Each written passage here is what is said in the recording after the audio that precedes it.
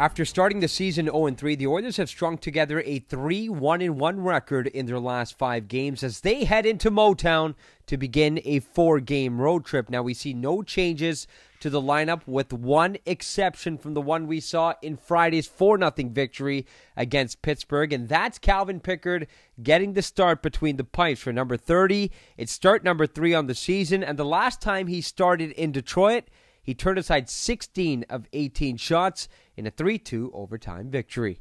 It was a good game. It was a tight game. It was competitive. We played really well. Their goalie was great. It kind of went back and forth in the third period. And I remember once Nursey scored in overtime, it was a really good feeling.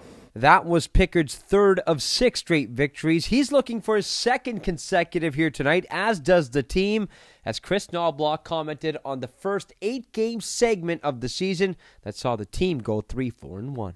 Well, obviously getting off to a slow start wasn't ideal. Maybe we could have had one more win in there the way we played, but ultimately a lot of the games are decided on special teams, and we didn't hit our mark on the wins for the segment. A lot of it to do with the special teams needing to be better. Now, the Red Wings are playing in the second half of a back-to-back and also started their season slowly with a 1-3 record, but have since gone 3-1, including last night's loss to Buffalo.